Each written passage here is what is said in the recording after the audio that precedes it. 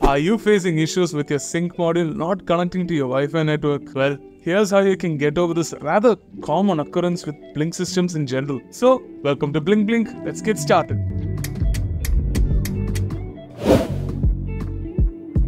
If your Blink sync module is not connecting to your Wi-Fi network, then there's not a lot that you can do initially other than to factory reset your Blink sync module. So, to reset your Blink sync module, press the reset button on the back for about 5 seconds till the LEDs on the front flash red. Then, open the Blink app on your phone and tap on the sync module offline banner that pops up and tap on delete sync module. Confirm your selection by scanning the QR code from the back of your sync module.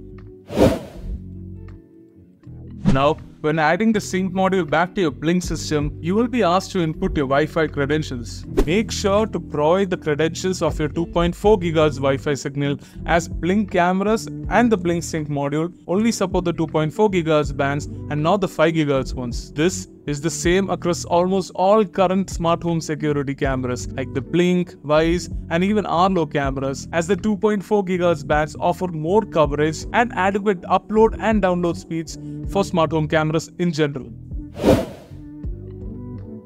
Your Blink sync module is responsible for the connection between your Blink cameras and the Blink servers that your Blink app connects to. So it's very important to check the connectivity status of your Blink sync module. After successfully pairing your Blink sync module to your Blink system, tap on the sync module icon on your home screen. Now, if your sync module is connected, you should see a signal indicator on top. If this signal indicator is blue, then your connection is probably alright. But if this indicator is not blue, then try moving your sync module closer to your Blink camera and your internet router as well. Blink recommends that you keep your Blink sync module centrally located between your Blink cameras and the internet router.